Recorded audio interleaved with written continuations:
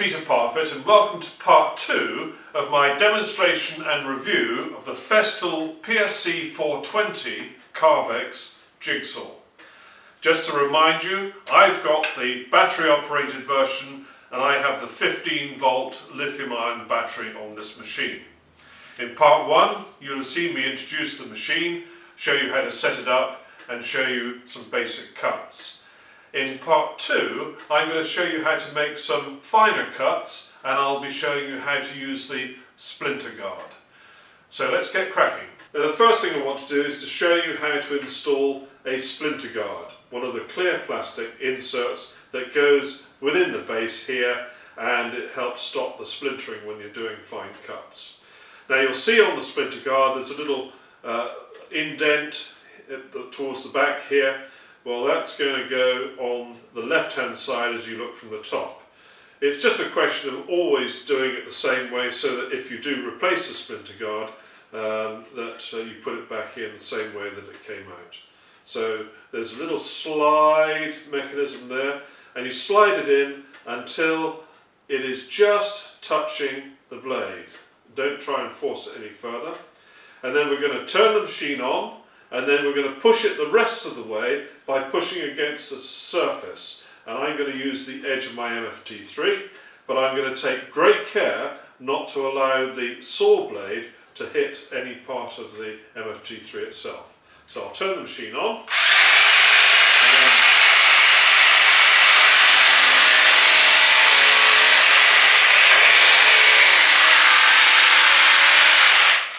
And that's it in position. I had to sort of push it quite hard. Now removing these can be pretty tricky and I'll show you how to remove one straight away. I prefer to take the base off and take it to my vise and then put the splinter guard in the corner of the vise and give it a pull. And that's it, done. Now I prefer to do that because my hands are pretty arthritic, but you may be strong enough to be able to do it your own way.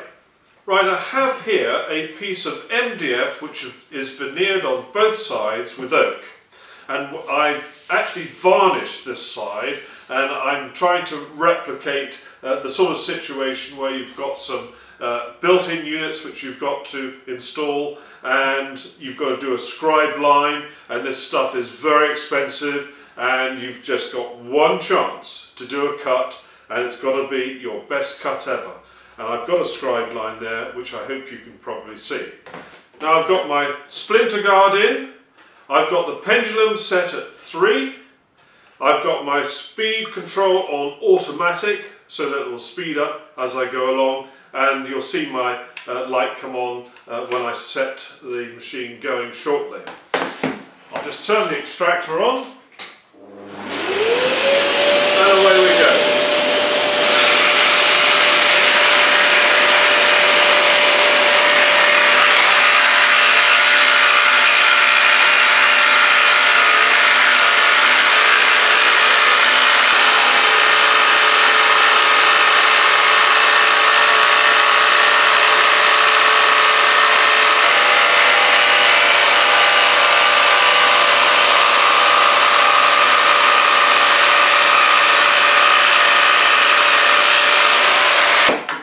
Well,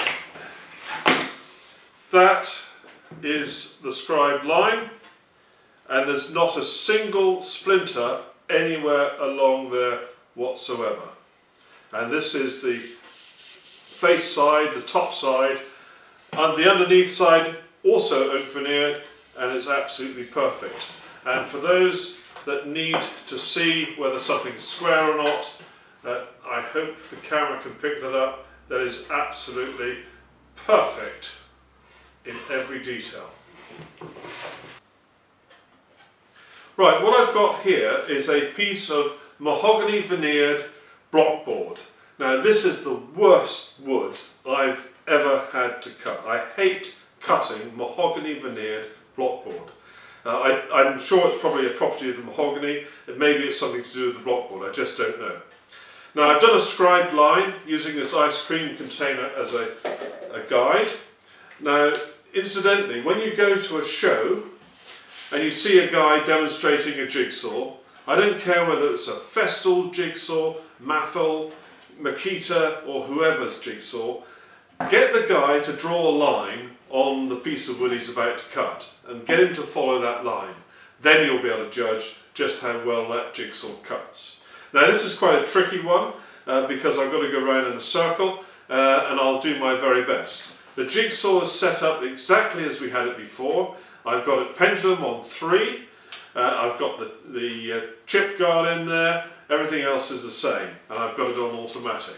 I'll start the dust extractor, and away we go.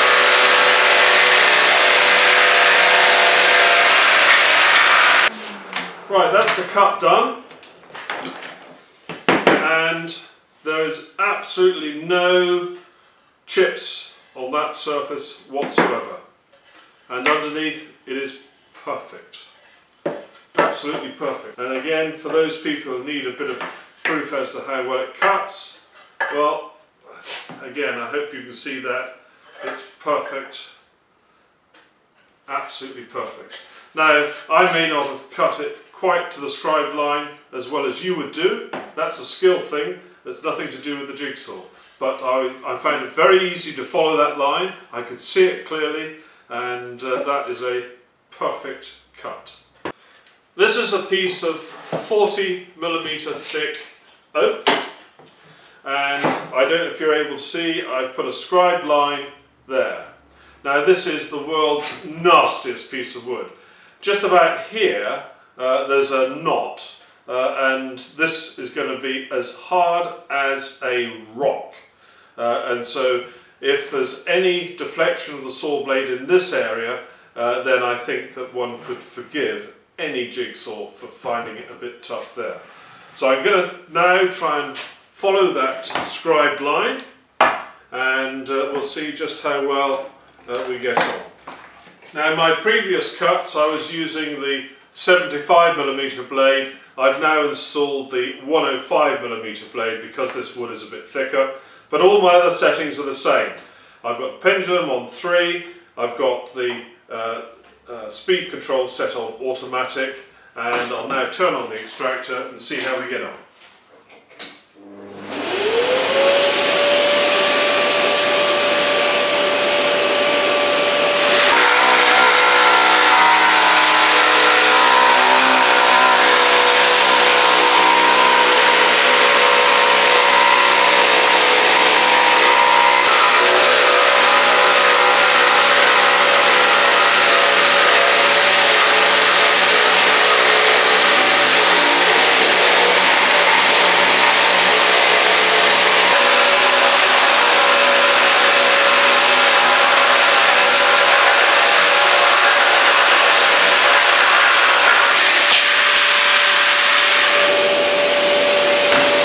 Well, that surprised me how easy it was. There's my cut, perfectly clean, a little bit of pickup there, and there's the wavy edge cut in this piece of very, very nasty piece of oak with that filthy knot there.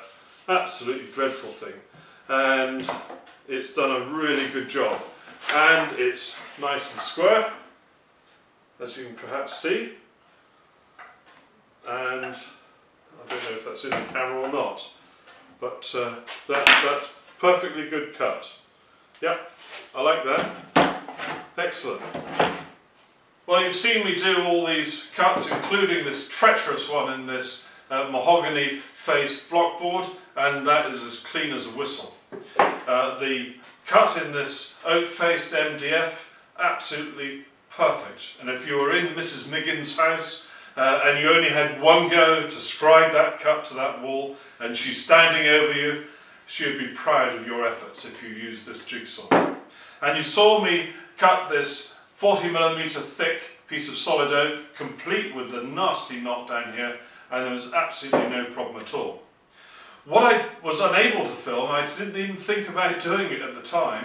I'm in the process of building in a desk in my study for my computer, and I had to scribe the back of the desktop to the wall. It's 20mm thick oak, and here's the offcut. And I'm showing you this because it is such a beautifully delicate piece of wood, and there's no breakout whatsoever. It's nice and even, and that was a lovely, lovely job.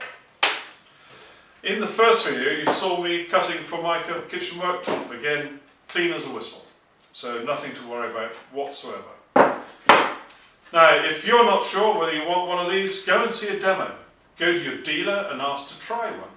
And even then, if you're not sure, even if you buy it, you can return it within the first 30 days. Now I think this is a lovely jigsaw. I must confess that through most of my woodworking career I've avoided jigsaws because they never seem to do what I wanted them to do. But this one does, and you've seen me demonstrate that to you today. So thank you very much for watching. I hope it's been helpful. Thank you. Bye-bye. I have to just do a very quick aside here. In a number of my videos people have seen the CMS unit behind me, which has got the TS55R saw in it, and I use it for rebating work, and I did some earlier today and my rebate wasn't quite big enough, so I made it slightly bigger. And to show you just how accurately that saw cuts, this is the little tiny piece that got cut out for my rebate. It's perfectly square and it's wafer thin, and it is a little piece of wood angle. And I think that is absolutely amazing. Done on the CMS unit. Brilliant.